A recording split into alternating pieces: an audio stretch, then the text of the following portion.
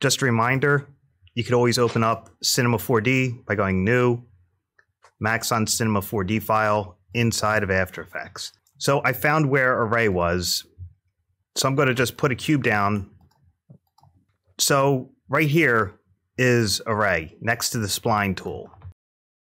You'll notice it's saying there's 7 copies, but we're not seeing anything. We need to drag the cube into the array. Now we've got our array. And the array is very interesting. You can do some pretty fast, powerful, interesting things with it. And the second I show you, you'll recognize what I'm talking about because you've seen it in commercials and stuff like that. So basically, it's like the repeater in After Effects, but you can animate the radius and the amplitude, things like that. And we could also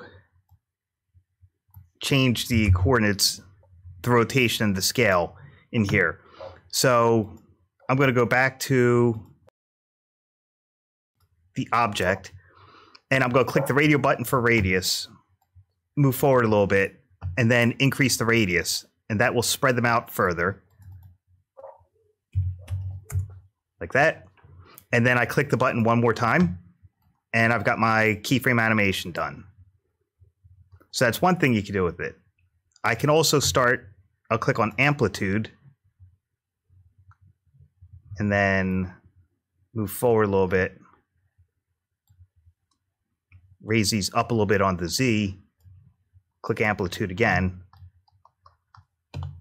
And that's what that's doing now. So if I go over to coordinates, I could also pick a rotation. Let's try right here. I'll click there, move forward, and then rotate it, and click the radio button a second time. So I just hit the spacebar to preview it, and there's my animation. Very little time to get something eye-catching and fancy. So you can already see some of the possibilities of working with an array to get some very interesting motion in 3D. Okay, so that's the array. And always feel free to experiment with the properties panel whenever you add something or change it. There's lots of little menus for you to go diving into. But just remember the basics, position, scale, rotation, and you'll do fine. Transparency is not too much of play in 3D. All right, so now we're going to move on with the new stuff. I'm going to go to front view. So it's going to be under camera, front. So now I'm working at a straight on front view, which is always best when you're trying to freehand draw something. Now I'm going to keep this short and sweet. I'm just clicking and dragging, creating curves, and I'm going to make a little loop like that. And I hit escape a couple times, and now I'm off of my pen tool. And what we learned last week is splines will not render because you have to extrude them. So if I hit the render, there's nothing there. So there's my spline. So I'm going to need to do an extrude. I'm going to want to do a sweep extrusion. So I'm going to hold down Alt, click on the extrude, hit sweep, and then I'm going to add the profile for this sweep, which is going to be a circle, but that's going to be from the splines. So I'm going to add a spline circle, and I'll put it right there. So it should go the extrude, the shape of the bevel, and then the shape that you drew, or I should say the extrusion shape. So we go to my object, make that smaller. Let's try 20. Okay, that's a bit better. And now we've got something. If I want to edit this,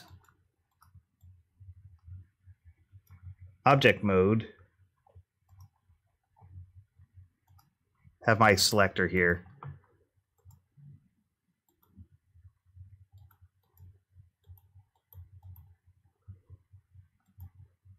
Start seeing the path again.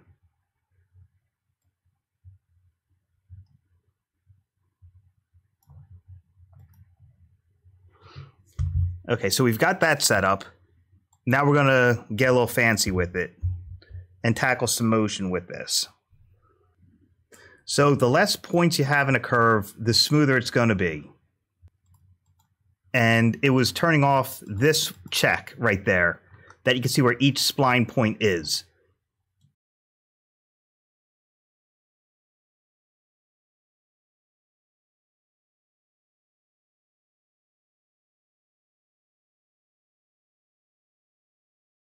So again, I can move it with the arrow tools.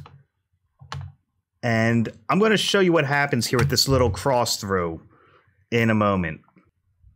I'm going to turn this back on so you can see the shading lines. One of the things you're seeing is the lines are all different lengths, and that's not going to give you a nice, smooth shading. So I'm going to do garage shading plus the lines so we can see those.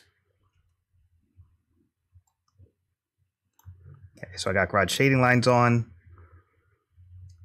I'm going to go to the properties panel.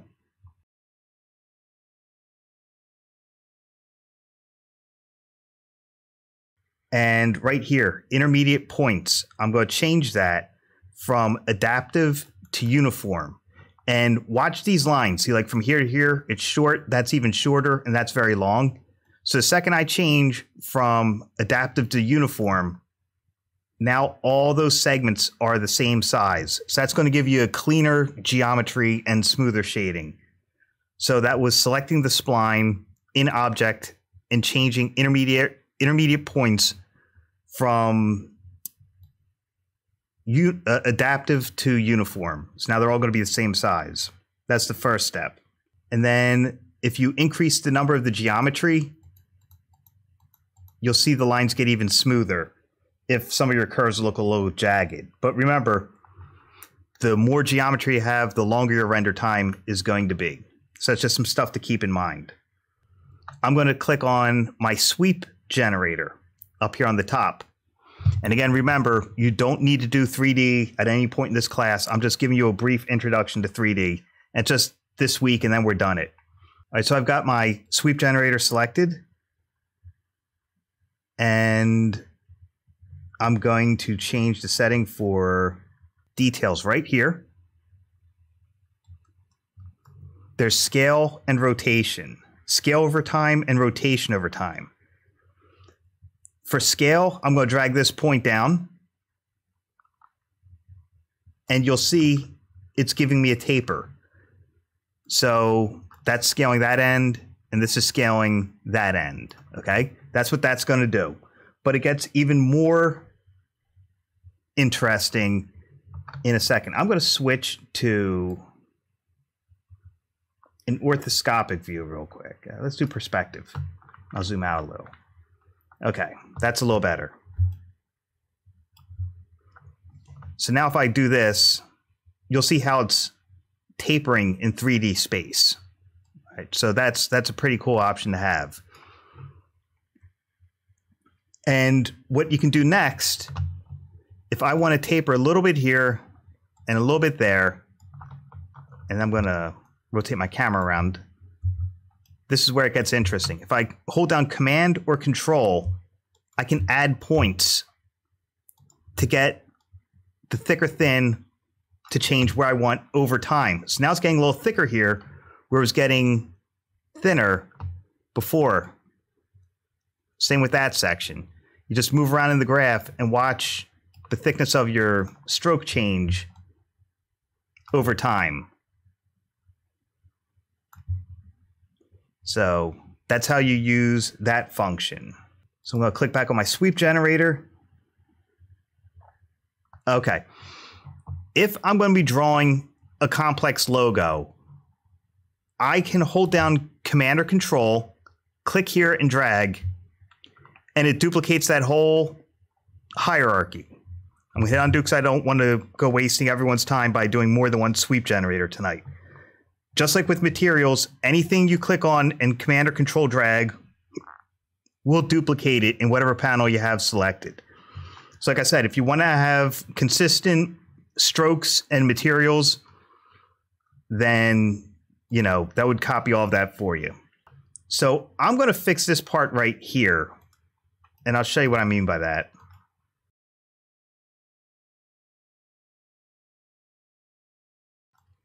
I've got intersecting geometry, and I don't want that. I'm going to click here. Let me click on my spline. There we go. So with my spline selected, hit undo. There's my spline. I'm going to use the move tool right up here. I'm going to zoom in here. This is my closest line, so I can either choose to send it forward or backward. Okay. I click this check mark to hide the 3D, but once I found the point, it's easier for me to look and see that it's not overlapping anything that way. And I can check and see, yep, that's good. If I want to fix things like that, I can bring that out that way. But like I said, usually drawing in a straight on front view is easier for you. I just wanted to show you, once you start doing true 3D, you got to watch everything so that your mesh doesn't, you know, overlap the way it was doing before, because that's unprofessional looking. All right, so that was just with the spline selecting, clicking that check mark so I could see where the spline points are, using the move tool and moving them around. And that's your basic workflow. So I'm not going to eat up too much of your time tonight with this, but I'm going to show you how to do a trim path for this. So you can do trim path effects when you've got a sweep generator. And I'm on my sweep generator, and it's start growth and end growth. See how that's going like that? So I move my playhead to where I want. The start is the first line I drew. The end is the last line I drew, just like in After Effects. So I click on the radio button I want to animate. I go to whatever amount of time I want, make the change.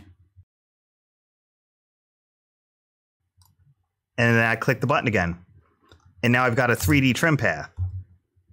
So when I rotate in 3D space and rewind it, you can see it truly is a 3D trim path like such.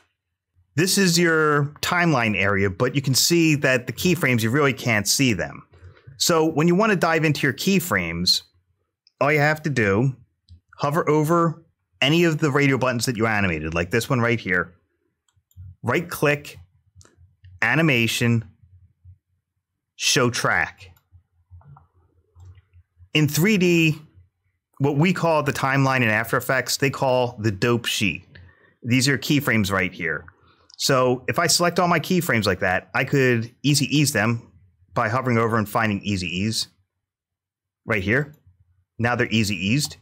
I could speed it up or slow it down by dragging this bar. So now it's going even faster, or undo that.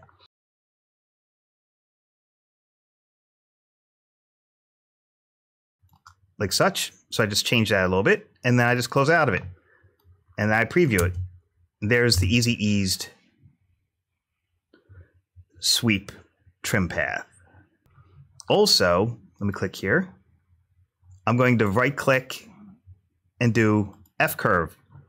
This is sort of like the speed graph for our keyframes. So I can make more of an S curve there, and that'll change the timing, the keyframe velocity. You see, now I've got a more extreme slow out. So just remember, when you're doing 3D, you can select the vertices, the lines, or the faces to edit them with your transform tools. Sort of like Illustrator in 3D space. All right, so I'm going to delete this material I made earlier and go create material, new standard material. So for a cartoon shader, like the traditional cell-based animation, you want a highlight, a midtone, and a shadow, but you don't want gradation between them. Because, you know, basically it was drawn by hand and there are 3 different ink colors that they use. So you don't want that gradient. So you want that harsh, you know, tritone look. So I've got my new material. You double click to open and edit it. And if I were to drag it onto the spline, it would apply to material. We're going to do that in a little bit. I'm going to turn off color and reflectance. I'm going to turn on luminance. And this will start to give us a flat look. Like already there's no shading. So that's part of the battle is already done. I'm going to close out of here real quick. I'm going to add a light to the scene. Let me delete this default light. I'm going to hold down. I'll do a target light.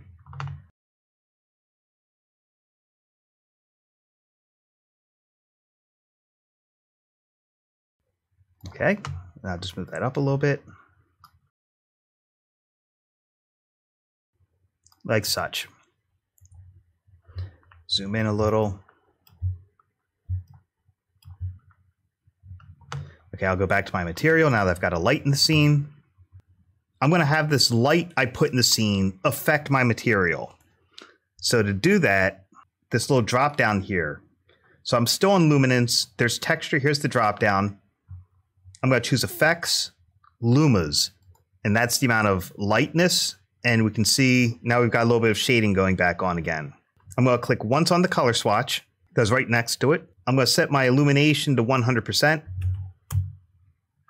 And we can see the material update in live time. And this is the jumping off point for our cartoon shader right here. I'm going to click on luminance again, and you can see lumas is in the texture drop-down panel. I'm going to click one more time on the texture drop-down and choose colorizer.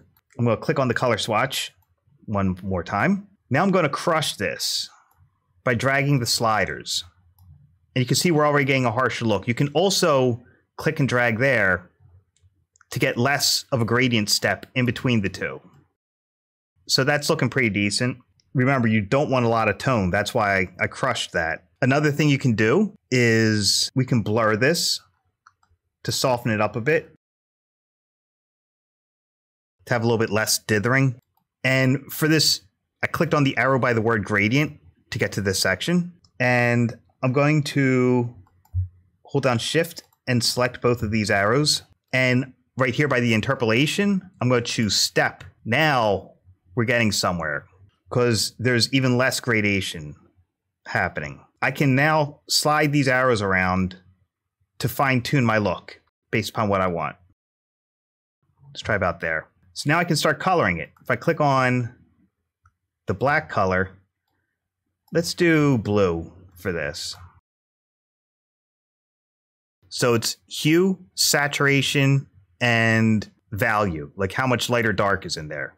So I'm going to want a little bit darker color there. Okay, good. And for here, I'm going to make a brighter highlight. About there. So we've got a highlight and a shadow, but no midtone. If I click in between these two, now I've got my midtone. So I don't want it as dark as the highlight or as bright as the highlight. So as dark as the shadow or as bright as the highlight. That's pretty decent. Let's select all three of these, slide them around a little bit. I'm going to want less highlight and more midtone. Holding down Shift to select both. Slide them down a bit. Give a little bit more of the shadow there. Okay, I'm happy with that. That's a little bit better looking. It's all a juggling act. And like I said, I blurred this a bit, and I can now close my material editor. These arrows will take you back and forth between your various windows that you use to create your material, by the way. All right, now I can drag this either onto the shape or onto the spline. I'll put it on the spline. Go back to garage shading.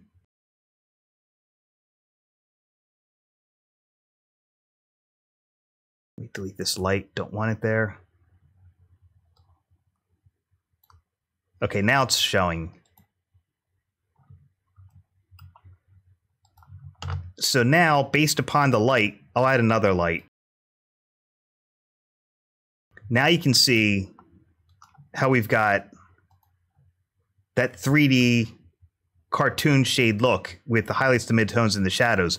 So adjusting your lights in the scene will now affect the highlights on your model. So if I go and I increase the intensity of this and preview it again, that's a little too hot. Let's try 150. Render it again.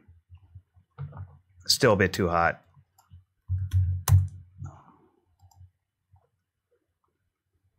So that's a pretty quick way of getting that traditional animated look with a toon shader, just like having a tritone and having the light interact with it.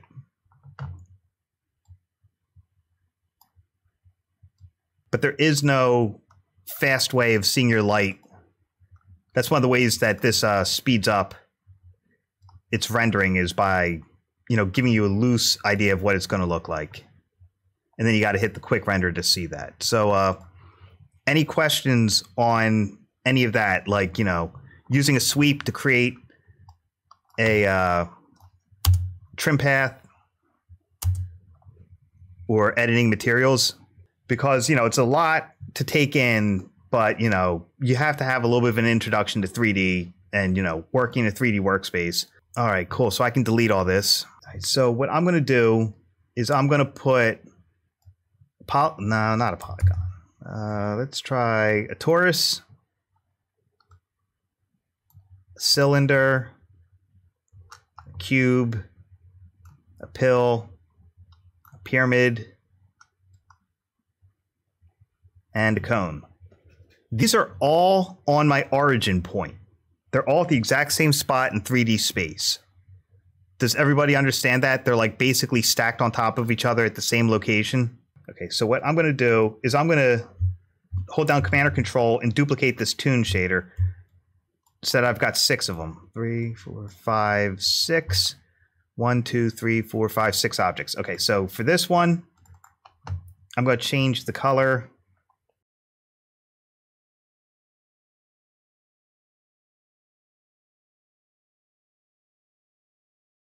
For this quick color change, I'm only sliding the hue. I'm keeping the saturation and the value just to get a quick color difference so you can see it by eye.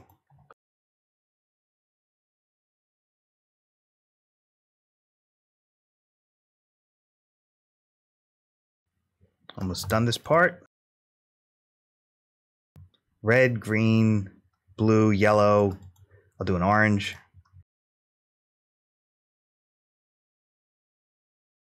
And then a purple, and then we're all done with the materials. Well, then I got to apply them. Let me add light to the scene. Okay, so I'll put blue on the cone.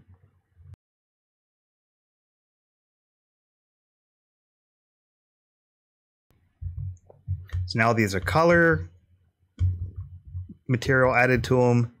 They're all on the 0 point 3D. I'm going to use MoGraph to scatter these. It's sort of like the array. This is working with multiple different shapes with multiple materials, so it's a little bit more powerful than the array. The array is more like a repeater in After Effects. So I'm going to select all of these, choose MoGraph, Fracture, and I need to drag them into there. Oh. There we go. Now they're inside it. So they're parented to there. And I'm going to add an effector. So go MoGraph effector, and I'll choose random.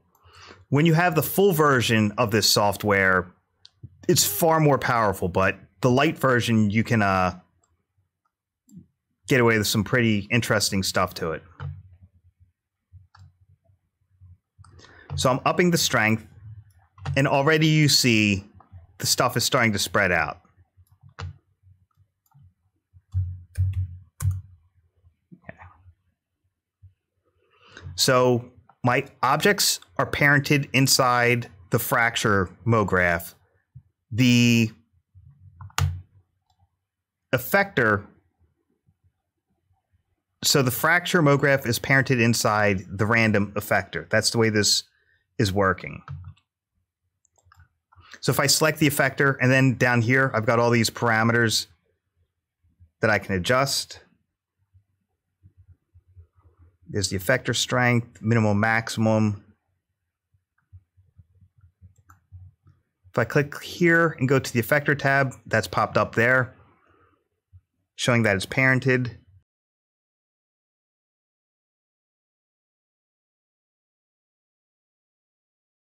Let's see what happens if I...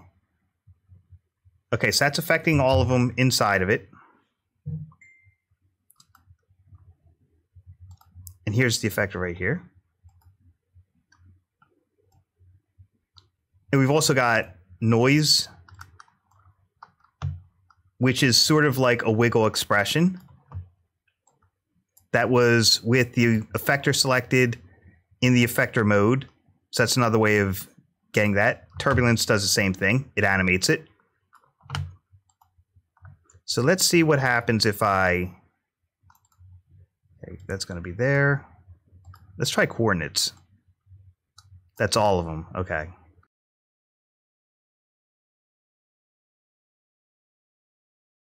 I'm going to keep that at straight.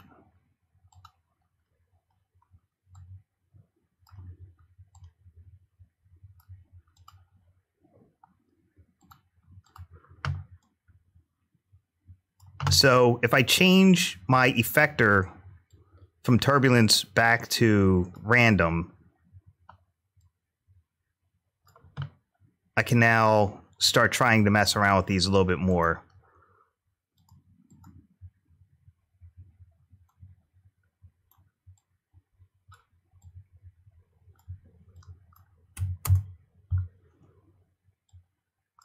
I could also start affecting the rotation of them as well.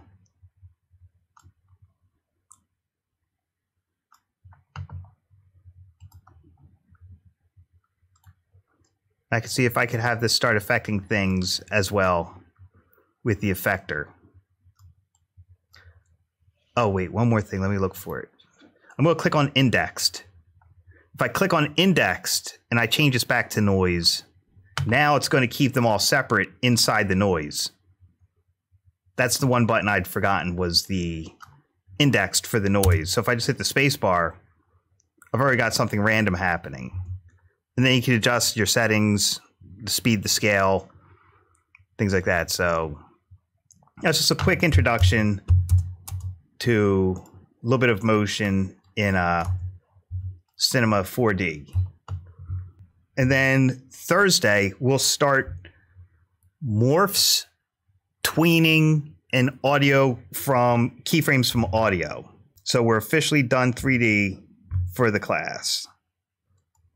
And with this free version, like I click the gear to change this, you cannot render full quality 2K out of this. You've got to do it through After Effects. So you got to link them together with Live Link. Board game, I was thinking about either doing the movie introduction or introduction to the game. Okay, just bear in mind, it can't be a copyrighted property. So it's like you can't do Clue or Monopoly, and you can't do anything Star Wars or Harry Potter. Okay. No, it's something that I came up with myself. Okay, great. And if you've got artwork for it, that'll help you out too. Yeah, I have a lot of artwork for it. Something I'm still working on. A couple of semesters ago, I brought it to Professor Jones because I was trying to see if I could use it for my final project, but he said he would think about it, but I'm still trying to push it to see when I take it to him if I can get the okay. But okay, well, if you're depending upon how the quality of your artwork is what's going to help with, like, you know, your little intro for this. Like if it's got humanoid characters, you can character rig them and move them about and stuff like that. Okay. Yeah. You know, so just remember, whatever artwork you're doing, you want to have it layered so that you've got full control over everything in the scene. Oh, okay. That's always first and foremost. Because I'll do a quick recap here. It's like yeah. No, I said I would definitely by now on Thursday. I think I should figure something out. Yeah, so I'm just gonna give a quick little recap here. So like, say you're doing an arm. I'm gonna do all squares just because, you know, it's fast and easy. Obviously, the first step is I'm holding down Command or Control using the pan behind tool. So that'll be my upper arm. Command D or Control D to duplicate it. Move it down to where it'd be, and then I'd add a hand. So let me deselect that, and we'll say that's the hand for whatever reason. So that'd be the shoulder. That'd be the forearm. And this would be the hand. And yeah, I got to move the hand anchor point, obviously. Okay. So let me make these all different colors just so we can see it faster. You got to have the selection arrow for that. Okay. So the forearm would be parented to the shoulder. The hand would be parented to the forearm. So if I rotate my shoulder the way it would on the arm, the body, the whole arm moves with it, but you also have full control over when and where the other body parts move. That's why I'm saying whatever you do, make sure you've got layers so you've got full control over the motion of everything. Understand? Yes. Yeah, because if this was just an arm, you wouldn't be able to bend it like that. So that's why it's good to break down things that you can move them the way you want. Sarah, I saw your storyboard, and I was just making sure it's not a whole lot of video to it. Like, you know, there's other elements like you layering out a scene with photos and things like that, correct? Okay. Yeah. This ties into something Sarah was talking about doing. I actually already have these up here if anyone wants to experiment with them or take a look at them. So in Canvas, you just go to our class, Files, Art228 Virtual, All Slides and Art Files, Ink Videos. And there's a whole bunch of inks that you can experiment with. I think I've already got one downloaded. Let me double check. So I'll just randomly pick Ink 6. You just click the little dots, the hamburger, and choose download. And we've already covered alpha mats. Does everyone remember alpha mats? I'm going to make this full res. So we'll pretend this is the title of my movie, okay? And I'm going to go File, Import File, or just double click in the empty spot. Bring in my ink. Now, go drag it in here and let's take a look at it. This is ink drops being dropped into water, video clips, but they shot it against white, okay? So if I scrub through here, you see what's happening, okay? If they shot this against a green screen and we removed the green, we could use as an alpha matte. But this is tone, white, grays, and black. So we can use it as a luma matte, okay? So the matte goes above, you know, like you put a mask over your face. Here's my text. I'm in my switches. I need to be in my modes. I click switches and modes. The layer below that's going to be revealed, I choose Luma Matte. Now watch what's going to happen. It's going away, okay? Because of the way this was shot. So if I just choose Luma Inverted, now it's being added on, okay? So everyone's seen that effect before. And that happened pretty quick. If you want it to be slower and more cinematic, I can right-click the video clip. This only works with video clips. Time stretch. Now, if you look at the original duration, it's 10 seconds. And there's new duration. So if I change this 100 to 200, that slowed it down. Because it's now 20 seconds, so it's half speed. Now it's coming in a little bit slower, okay? So that's one way of bringing in different elements. And like I said, in Canvas, this is the path to those. I'm going to click out of it. I've also got for people to look at leaders and light leaks and lens flares. The number one rule of motion design is show, don't tell. So you might say, well, what's a leader? What's a light leak? And one way for those to download, I'm going to go over this right here. Let me zoom in. Okay, so I have the movie clip selected in the project panel. Above the project panel, I get a thumbnail that shows me a little bit about that clip. Then it's got the name, how many times it's used in my animation. But more importantly, it tells me the aspect ratio. This is a 2K video clip. 1920 by 1080 is 2K resolution. 1.0. That means this was shot with a digital camera. Digital cameras use square pixels. Old film cameras used rectangular pixels. It's 10 seconds long. It was shot at 29.97 frames per second. It's in color, and there's no audio. Okay? So that's just some of the information we can get looking in our project panel. I'm going to bring in all of those.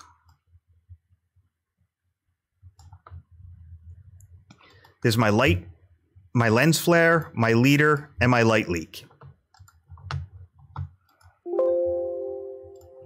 I'm going to put my title on blue just so we can see what's happening here. Making a new solid. Make it a little bit darker. Put it behind. And the title is going to be colored by the ink. The ink is black and white values. That's why it's got some black text. I could probably tint it if I want to, but all right, let's start off with a light leak. I'll throw that over top. Light effects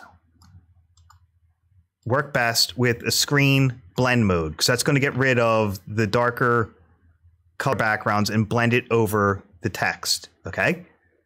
So where this stops, I can hit Command-Shift-D to split the layer. Take a look at my next light leak, which is starting about here. I'm going to trim the beginning of that. That's what the next leak looks like. I can just keep going until I find one I like. This one. So I'm going to do that. So there's my fancy stuff happening. Then a light leak comes in.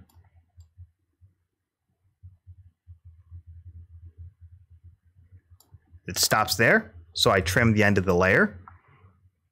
That's a light leak. Leaders, you see this says volume. You've seen these at the beginning of old films.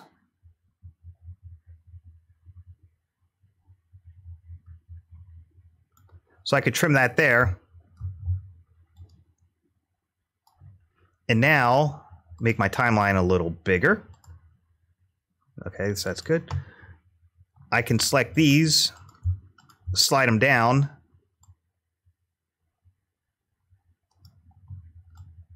So there's the leader. Let's have it stop right here.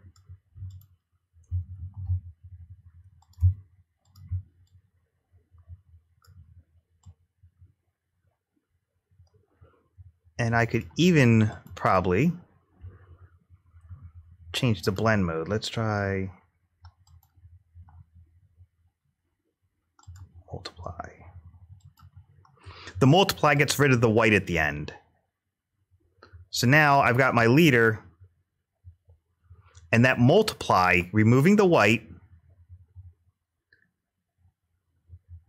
we've got a little bit of that leader grunge happening. Let me drag that out a little bit longer. See, like that. I could even drag it out longer if I wanted.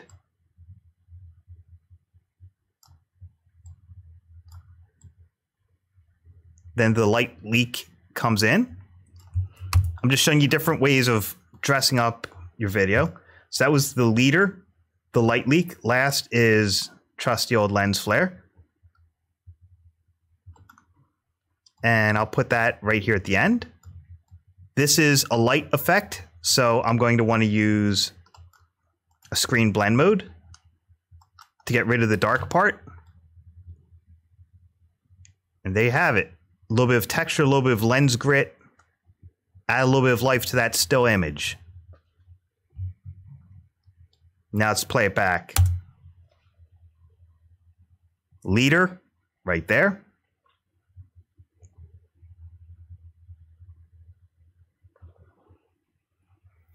I could trim out that part whenever I want, but I just chose to have that there. Blending mode gets rid of the white. There's our Luma inverted matte. There's our light leak. And there's the lens flare.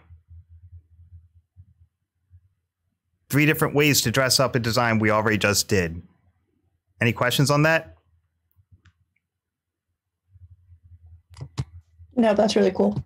And thanks. And all of those, like I said, there's tons of this stuff I put up here for you. Just basically your jumping off point is files, R class, all slides, and art files. And in there, there's the ink videos, leaders, and light leaks. There's light leaks and lens flares. Yeah, that's basically those 4 folders of stuff I put in there. So there's lots of stuff for you to mess around with to get fancier transitions or, you know, bring a little bit of life to it. Now, let's kick this up a notch, because that's what we do here. So that's looking pretty cool. I could probably even get rid of the beginning of this leader if it's a little too, you know, over the top. I could change the endpoint of it. Select everything, slide it down.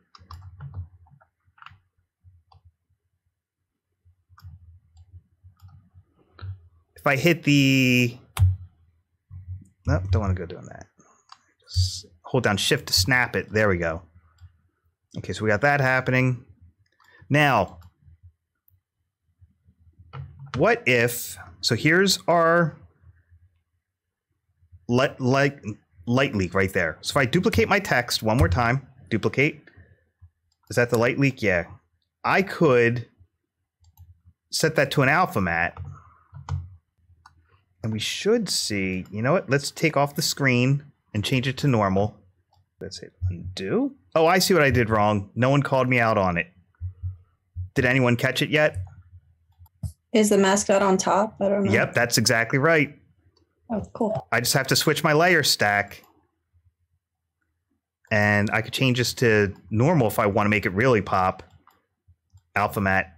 Now it's going to be inside there. See, now it's even more intense, and it's just inside that type for a little bit of liveliness. Like such. So that's just showing you different things you can do. You could put light leaks and lens flares inside of alpha layers, you know. Or you can have it affect everything on the screen. It's your call as a designer. I could probably even drag this out if I wanted to and really go wild with it.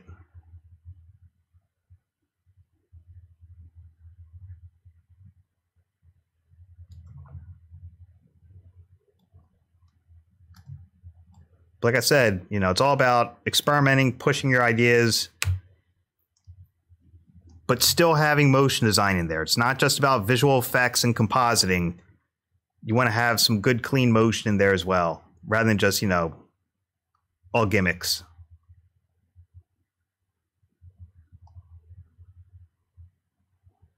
It's like right here, there's just too much dead space. Like I would... So I'm going to go page up. I would cut this here, split that layer, scrub through. It's if you're going to use elements, make sure you're using only the best, like the best of the best. And I'll start that there. You don't want any dead space or boring stuff in there or accidental things.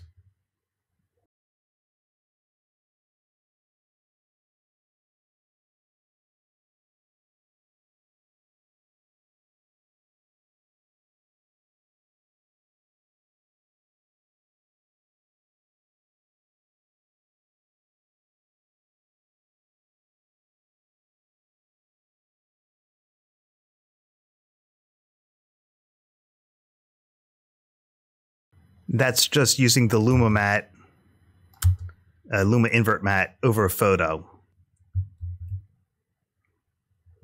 Since this photo has no alpha, I'm going to try and use extract to get rid of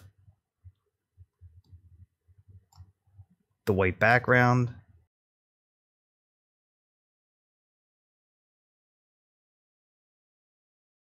Pre-compose this just so there's no confusion when I'm doing my VFX.